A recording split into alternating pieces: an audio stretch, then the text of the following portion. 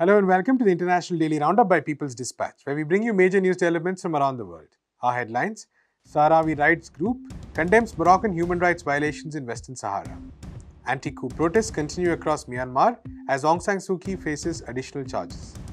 Biden administration revokes Houthis' designation as a terrorist organization in Yemen.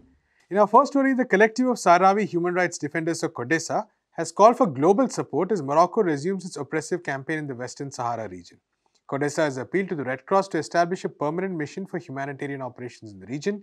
The organization also led a signature campaign from January 20th to February 15th, urging other international organizations to support its petition.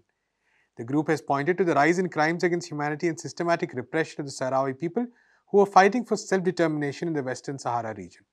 The region, which was once a Spanish colony, has been occupied by Morocco since 1975. The Polisario Front has been leading a fight against the Moroccan occupation and colonial intervention in Western Sahara.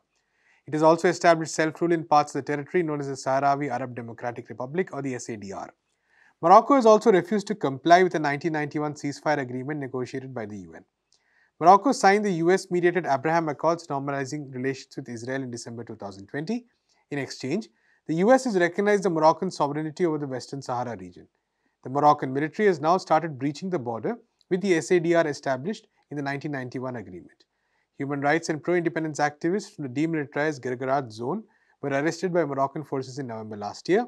The SADR also addressed a letter to the UN Secretary General and the Security Council stating that it is a legitimate right of the Sahrawi people to firmly respond to actions that jeopardize the safety of their lives.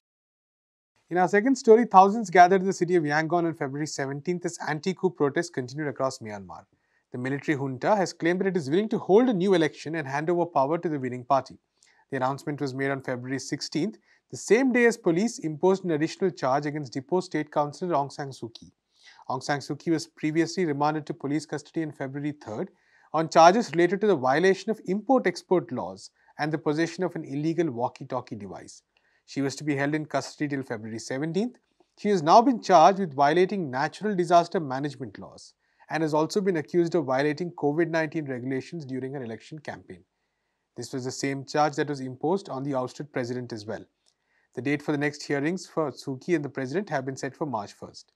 The military junta has escalated efforts to suppress the ongoing civil disobedience movement.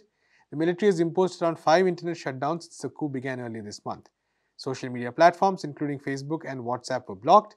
Security forces have increasingly used water cannons, rubber bullets, and tear gas against protesters.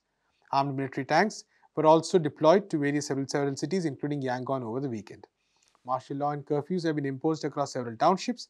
The Assistance Association for Political Prisoners has estimated that over 450 arrests have been made so far. The protests in Myanmar have seen large mobilizations across sectors and communities. Teachers, labor unions, healthcare workers, and government employees have led daily street protests over the past 2 weeks.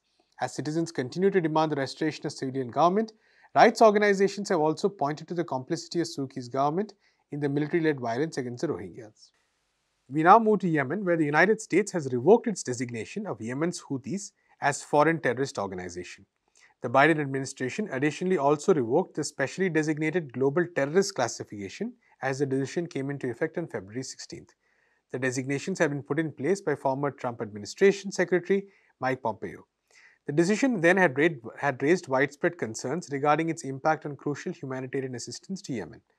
The current US Secretary of State Antony Blinken has announced that the 3 Houthi leaders will still remain subject to US sanctions related to acts that threaten the peace, security and stability of Yemen, according to him. The leaders in question are Abdul Malik al-Houthi, Abdul Khaliq Badr al-Houthi and Abdul Yahya al-Hakim. The Biden administration has also urged the Houthis to cease all military operations. The US is now pushing for negotiations between the conflicting sides in Yemen. President Biden has also ended US support for the Saudi-led military offensive against the Houthis. The delisting of Houthis as a terrorist organization has also been welcomed by aid agencies. The designation would have restricted crucial imports and assistance to Yemen in the midst of its severe humanitarian crisis. The estimated casualties of the Saudi-led war and accompanying blockade lie anywhere between 100,000 and 250,000. That's all we have time for today. We'll be back tomorrow with more news from around the world. Until then, keep watching People's Dispatch.